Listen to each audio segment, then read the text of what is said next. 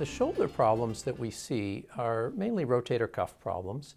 The rotator cuff is a series of muscle attachments on the shoulder which are very important in allowing us to have the full motion of our shoulder, forward flexion and the internal rotation, external rotation, and give our shoulder the ability to move in really 180 degrees of motion, which is unique for a joint.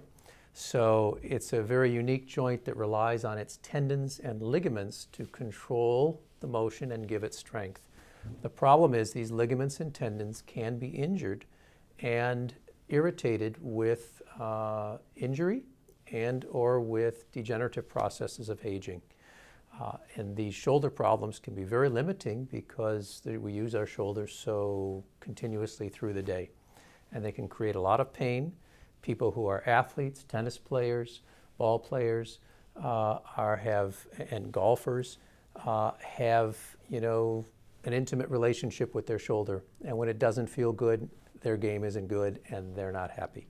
So where we're excited is that we now can, by using interventional techniques of regenerative process, in other words, using platelets and stem cells, we can actually heal these areas of tendinitis.